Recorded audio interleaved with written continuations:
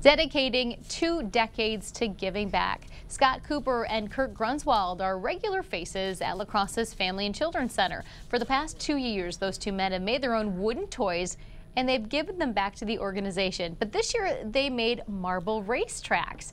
They first got that idea while volunteering at the Salvation Army 23 years ago when they noticed kids were playing with the old toys. Although they've moved their tradition to the Family and Children's Center, they say donating still warms their hearts each year. We don't see the kids get them, but we know they're appreciated, and that makes us feel good inside. Our desire to help hasn't changed, so we just keep chugging along. Today's donation was only one reason for all the excitement at the Family and Children's Center. The organization's recent fundraiser, totally a success. They've raised $233,000. However, they need your help reaching their $350,000 goal. Every dollar is needed, and every dollar counts toward the match that the 14 generous donors gave.